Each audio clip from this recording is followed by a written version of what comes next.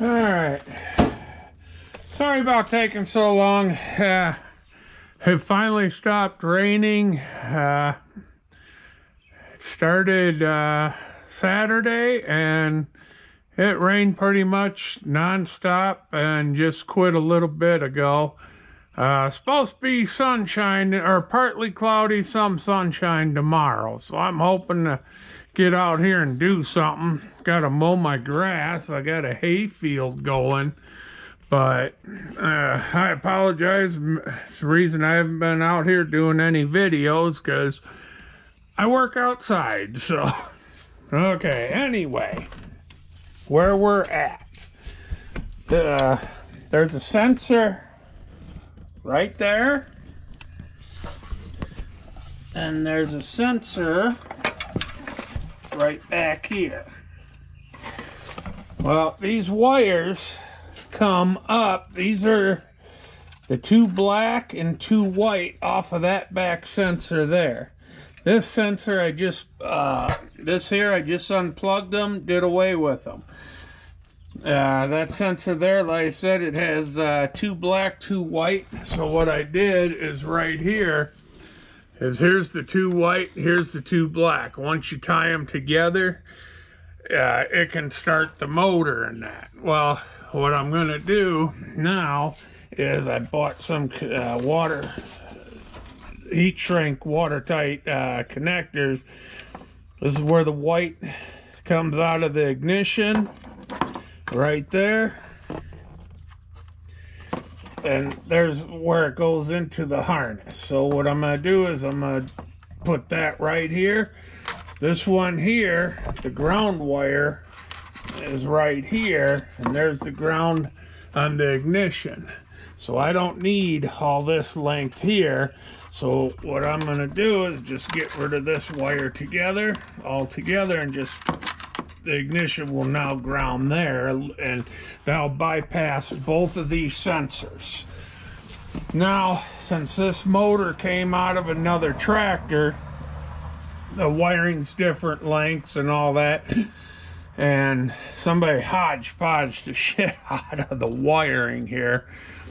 This terminal here I am getting away from, because it has the anti-backfire on the carburetor. So when you energize the ignition, it sends power here, and there's a solenoid. Let me get over here. There's a solenoid on the bottom of the carb here. You drop this down, and there's a plunger on there. All you gotta do is wire snips and cut that plunger off, and then screw this back up, and then you no longer need the power wire there. I'm doing away from that. They're very problematic. So all of a sudden, if you're cranking, a lot of mowers still have it, but if you're cranking and cranking and cranking and just ain't working, if you have no gas to your carb and you can't figure out why because your tank's full, if you have one of them on your carburetor, that's your problem right there. So this is going bye-bye. These wires here are for the headlights. This wire here is when you shut off the ignition, it grounds this wire out, and that's what's going to kill this. This is for your charging system.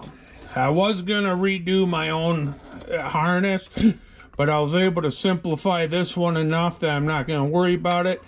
This does run all the way back up to the wiring up here and comes back out, and it comes out to the headlight wires here. If I was going to build my own harness, and I'll post a picture of the schematic I use. You need one of these to go to the ignition, and the other one would go to your headlights, if you're doing your own harness. Since I'm still going to I'm just going to shorten these wires all up to clean this, so I'm going to cut them and resplice them and heat shrink tube them so they're more like this and get rid of all that surplus. And what I'm going to do for that is I ran to the store, the disaster area. This weather's had a bunch of parts come in, so I do have the part came in, so I'll be doing a video if the rain ever stops. This is the part I needed to redo the clutch linkage in F350. That's going to get rid of that plastic joint in there and no more problems. So that's that.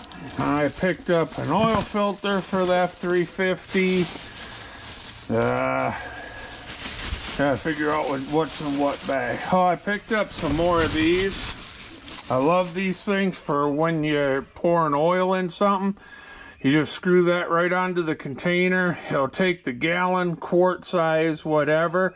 You just screw that on there. This you just pull off and that caps this.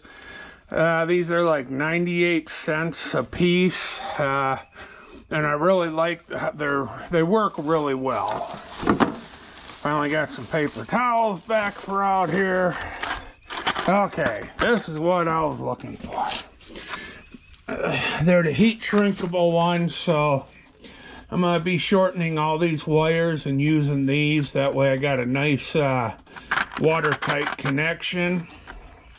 I've already tried turning the motor over, making sure, because a lot of this is just pieced together, and I just wanted to make sure it was right, and so it's all half-ass, and that's why I got these. Now I'm going to do it the right way, because the wiring's all right. It'll crank the motor over and all that. One last thing I'm going to do, I haven't done this motor yet. I know it runs good, but I am going to pull the cover off, and I am going to do the valve adjustment on it. That's really simple to do. I don't know if that will be in this video or not. If I ever get any questions or comments and somebody wants to know how to do it real easy, I'll make a video for it. But otherwise, I'm just trying to get this done, because as soon as I get the wiring done, I can get the pulley right here onto the bottom of the motor that way. This is the deck one here. This one's for the motor to the transmission. That's the spacer. I'll get that on there and get the spacing set right so I can get the belt put on there. I do gotta see if there's a number on there. If there isn't, I'm gonna have to just measure it so I can get a new belt for it. But then we'll be doing a plow test on it, so that will be part of this video.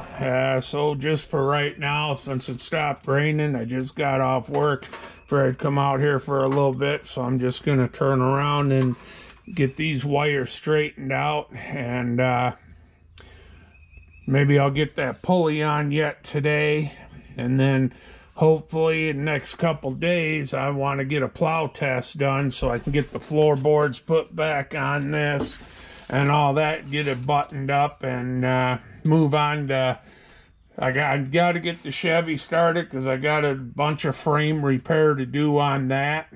And the flatbed Ford, not that one, but my flatbed Ford, that will be doing the clutch linkage. I gotta straighten out some coolant hoses, because somebody used, when you're doing dishes, you got that little sprayer. They put a damn piece of that on there, and just some people just shouldn't work on shit. If you're gonna do it half-ass, what's the sense of doing it? So, all right, last you're gonna hear about the wiring. This is the schematic I use. Sorry it's on the phone, I really need to print it. There, it's starter and all that. I have it blowing up, but it's just the basic wiring you really need to make one of these work. And I'm gonna try going and printing it so I can have a bigger copy all in one page to show. But if anyone is interested or could use this wiring harness, I'll put my email in the description of the video, and if you message me, I can email this to you, and it's just basic plain Jane to make it work. And then this is it. No more wiring on this thing. So let me get out of that. The wiring is all cleaned up. I put tape every so often. It makes it easier to put it in a loom. Kill wire, charging wires, there it goes up. This is all, I do have, the loom is already started. I gotta finish, I was just showing before I put the loom on it. There's that. I do have to put the faceplate on, put the ignition back, you know, in there and that. But there it is. I just gotta finish putting the loom on it. I'm gonna run another piece of loom down here. I will run these headlight, or all these wires and the headlight wires in the same loom. It'll come down here, and then it'll split off for the charging wires, and then this kill wire will split off, and then the plug for the headlights will terminate here, and I'll have loom on it. It does have the tabs to hold the loom.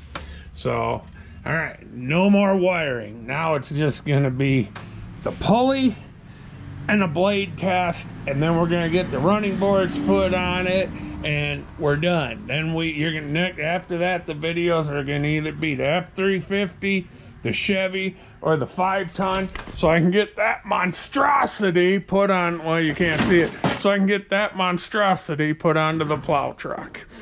All right, so I'll continue this video after I get the pulley put on and spaced and the belt on, and we'll get the plow on and do a plow test.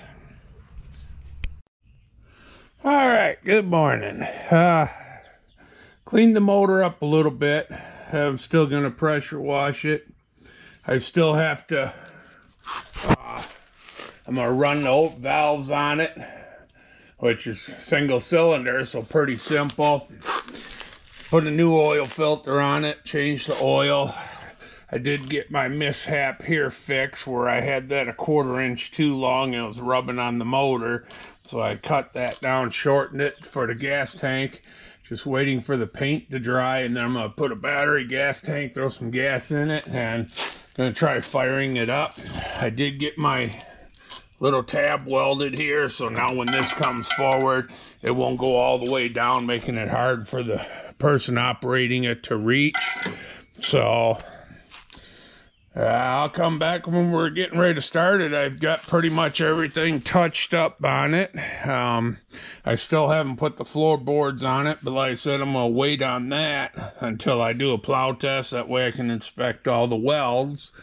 But I think this is gonna, as long as it starts, I'm gonna put the blade out, do a quick push, and this is gonna be a wrap up. The few small details I'll worry about later. But at least it'll be running, operating. I'll get the floorboards on it, and overhead and that, I'll probably run that if somebody shows interest in buying it. And I mean, if I get free time before then, I'll run the overhead on it and all that. But yeah, that's where we're at. Let me get this paint dried, get the gas tank and battery put in, and we will try a start test. All right. We got the battery in it, got the gas tank, got that hooked up. The choke cable's seized. I got another rider out back, but it ain't gonna affect me from trying to start it. I'll just do the choke manually. But there's the key. It won't start right now, but I guess we'll find out if I did the wiring half right. And okay, we're ahead of the ball game. Let's get, I gotta see if I got any gas. All my gas cans are empty. I think I'm gonna have to go run and get some, but I think we're ready to try starting it, and I'll be back in a little bit, which will only be a second for you guys, but I'll have to run to town and get some gas, and we'll go from there. But that's where we're at. I am going to have to do something with this. Right now it's just got a little straight pipe. I'm debating if I'm going to keep it that way and just put a loop here and run it down so it comes right out, you know, like the old drag cars had them where it just shot out the side. I may do something like that, or, you know, just something stupid. I don't know. That's a little bit of feedback from people, because I am going to be posting a video here in a little bit on my flatbed. And that one I am going to encourage feedback, because I have 3 different ways I'm thinking about doing it. And I do have, you know, I like all 3, so I'm going to kind of leave it up to the viewers. So a little bit of feedback would be nice. Thank you.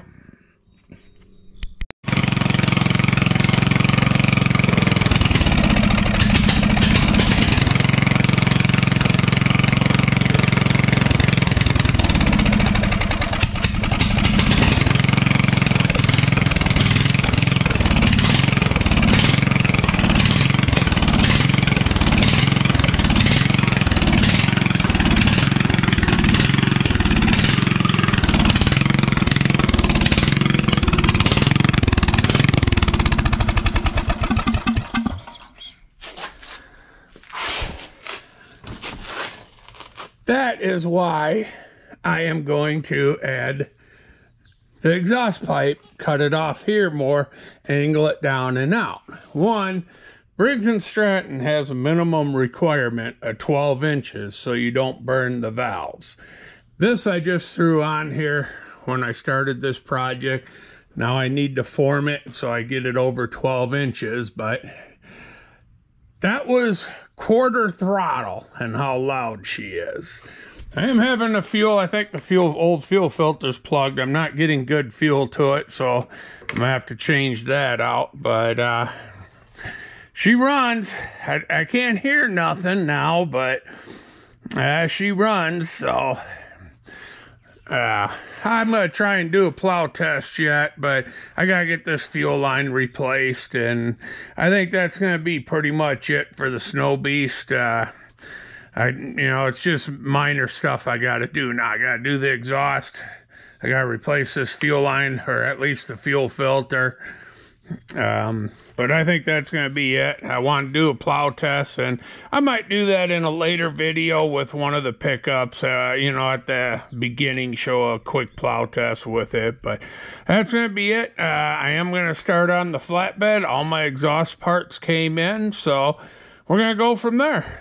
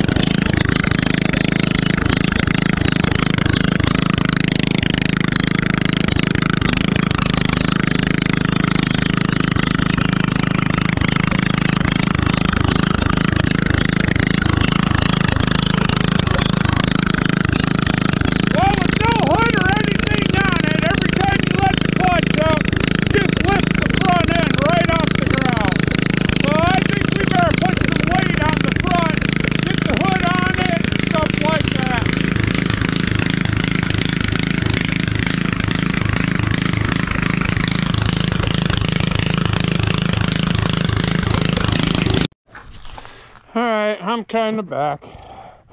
Me and the wife had a deal before I could start on the flatbed. Part of it was I had to get this finished.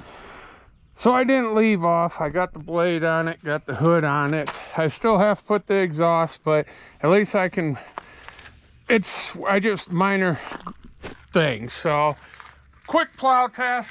I don't have any loose gravel. My pile's over there. So, but, oh.